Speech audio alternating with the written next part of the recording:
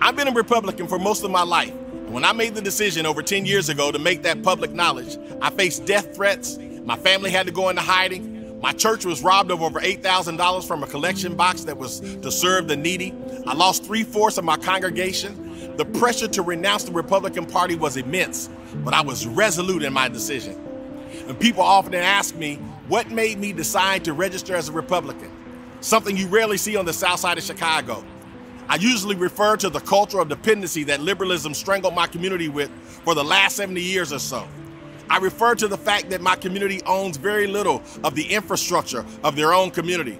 I also refer to the fact that none of these liberal policies encouraged independency and self-sufficiency. But I've been thinking on this issue of late, and what really drove me as a young age to choose the Republican Party over the Democratic Party was this victimhood mindset.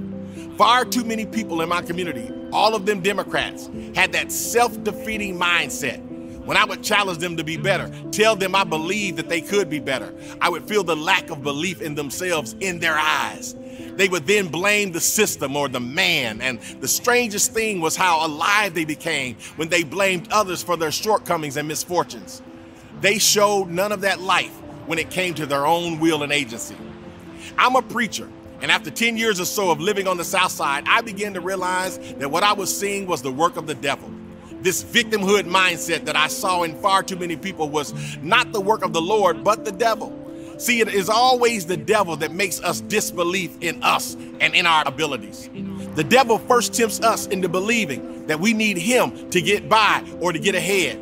Then he lulls us into believing that we cannot survive without him. We come to believe in the devil more than we believe in ourselves. And far too many of us have come to believe in our own victimhood over our abilities. If that isn't the work of the devil, then what is it? I know politics is politics, but my true reason for choosing the Republican Party was to show others in my community that I was free to choose whatever I wanted to go. This victimhood mentality had no control over me.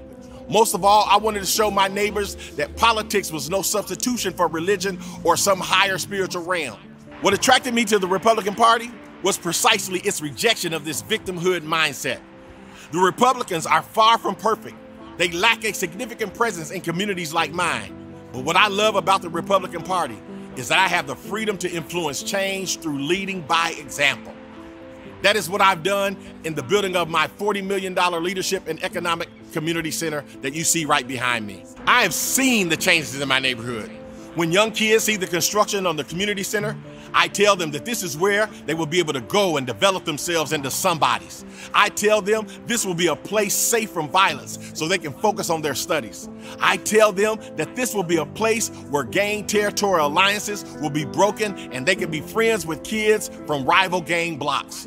When I tell them all these things, I can see the light emerge in their eyes. And when that happens, there's absolutely no room for the devil. This has been another Rooftop Revelation. God bless you, and God bless America.